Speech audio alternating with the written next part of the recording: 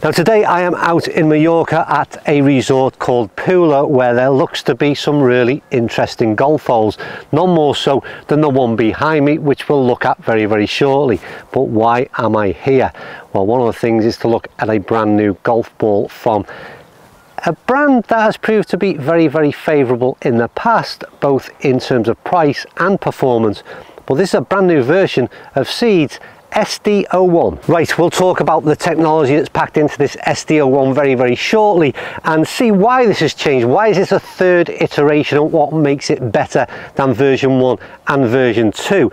But I don't care what technology says. I don't really care what data says. I like to see how a golf ball performs out on the golf course. One of the key elements for me is the short game. So we'll look at driver, we'll look at irons, but the short game is going to be key to me as to how much I rate this SD01 ball.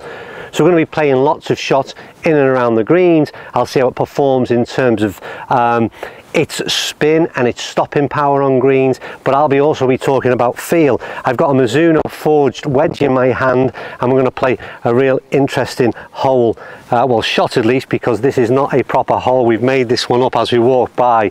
It's 95 yards. I've got a 56 wedge. And as you can see, it's an interesting looking shot. But I want to see what this golf ball does in terms of ball flight, and then what it does if and when it lands on the green. Right, concentrate.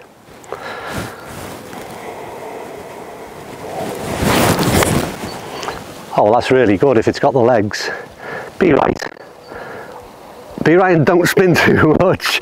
That is right down the pin. Really pleased with that. I think, judging by where that's pitched and where it's stopped, we've got about a foot or so a grab. Really liked what it did. That descent angle was always going to be coming down very steep indeed. Felt good off the forged wedge. I'm going to try another one from the same distance because this golf hole is too, well, my made up golf hole is too interesting to walk away from just yet. Hang on there, I'll get another ball. So what makes the third generation of the SD01 different? Well, first of all, in terms of construction, it is a 3-piece cast urethane cover, high energy transfer speed zone core, thinner, more responsive DuPont HPF 2000 mantle layer, an extra thin cast urethane cover, and a 336 dimple design for stable trajectory and a more penetrating ball flight. What that means in terms of the ball's characteristics is a softer feel off the club face, particularly on short irons and putter, increased spin in and around the greens, optimized launch profile for faster ball speed, and the alignment device that you can see on the golf ball is for optimal alignment to the hole, which always helps. And the suggested player profile is for regular golfers with medium swing speeds of 90 to 110 mile an hour. Right, let's get back on the course at Pula. Right, ball in position for shot number 2, and you've just heard the sort of the technology that Seed suggests is within this ball, and like I said, we'll try and find out how it differs from those first 2 generations. The price point with Seed is always good, and it's always what makes it appealing for the masses, because basically I think you're getting generally a premium ball in terms of performance, but at a real good value price. Right, let's quickly have another pop at this one, and then we'll move on to in and around the greens before we move on to the big stick. Right, come on, and oh, do you know what, this is right on it as well. Go. Oh, do you know what, they're almost side by side, just a little bit shorter, a little bit higher in terms of that ball flight on the second ball. But all I'm really interested in, I've had a bit of fun in terms of playing that shot over the water, but what I really like is there's a soft feel about this thing. That's interesting in terms of the wedge. How does it go in terms of the shorter shots around the green, but then are we losing stuff in terms of the driver? So we're going to move position and find out. Right, so before we go any further, I'd be interested in your feedback in terms of what I've done a number of reviews of late from a kind of £15 a dozen tailor-made golf ball. We've looked at the PXG golf ball back at that premium end. I've always compared up to the sort of Titleist Pro V1s. There's a real interesting mentality thing here. There tends to be a kind of like hardcore Titleist Pro V1 user that no matter what is said about other balls in terms of that premium category, they just won't be told otherwise. They're gonna shell out that £50 a dozen no matter what, and I respect that. There's nothing wrong with that at all. It's an absolute premium ball. But then there's kind of like that middle ground now, where anything around the 25–30 pound a dozen, there's a lot of competition, and I think there's a lot of balls that perform really well within that price point. So the question is, what would make you switch out of that Pro V1, and how many of you are in this price point category now, that 25 to 30 pound, and what is it you're buying? Well, I would take those two shots, and as you can see from the pitch marks, both of them have pretty much pitched and popped back just a tad.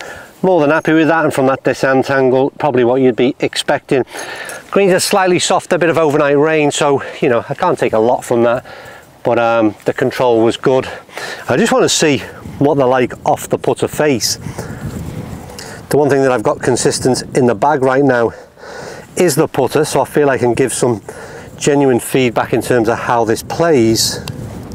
There's a little bit of a push in terms of the putt. It's super soft in terms of the feel. Really interesting. I mean, the Mez putter is soft anyway, off the face, and I think that's important. I'm going to mention that off the driver very shortly. Let's just have another little roll and gauge feel. See if we can hit a slightly better putt, which that was. It was a lot better putt.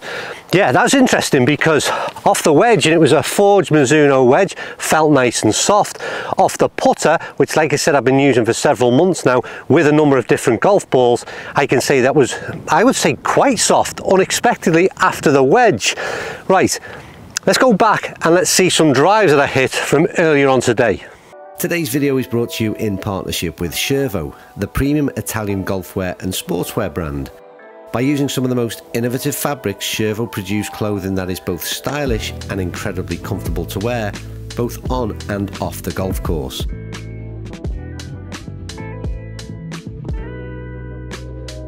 For more information, visit the Shervo website, and I will of course provide a link in the description of this video.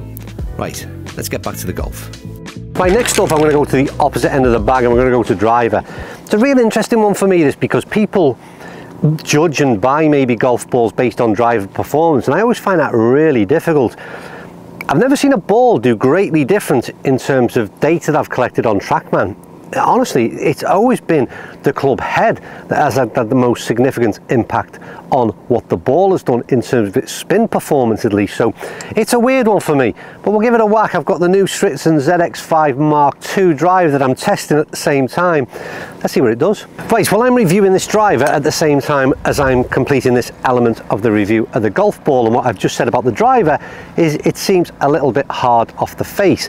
So this is a difficult one for me to quantify in terms of how that ball feels, because I've never used any other golf ball on this club face. So is it the driver that feels hard off the face, or is the ball? And that again goes back to that ability to quantify. Based on the feeling from the wedges that I've hit in so far, and those couple of putts, I'd say it's more about the face of the driver than it is about the feel of the golf ball. All the golf balls did very well indeed, but like I said, I would never buy a golf ball based on its performance with this thing in hand. So I'll switch up to something that would give me good reason to buy a golf ball, and that's that short game. Right, really interesting position for me. That is key to this decision-making process in buying a golf ball. Typical kind of place where I want to get control over the golf ball. I want to see what it does in terms of when it lands on the green. Got camera up on top. It's actually not an easy shot, because as you can see, there's a bit of a rise before we get to the green itself. Let's see what that does now. That's interesting, because we're pitching onto a bit of a downslope. That's never going to spin back. It felt so good off the face, and again, I go back to that feel discussion. I've just reviewed these wedges, which are Mizuno. They're forged, so they feel really good anyway. Again, how much of that is about the ball, how much of it is about the wedge itself? Either way, really like what that did. Now let's see what that does. That should just carry. Again, such a difficult shot. on that downslope. It feels so good, and it feels like it's sort of grabbing in there. We've got that camera, I'm not too sure what it's going to show. If it just shows that little bit of a check on that downslope, then that's done incredibly well. But so far, when I've gone into the wedges, the feel has been superb, and I'm liking the way that comes off the club face and what it looks like it's reacted on greens. Right, so let's see if we can play.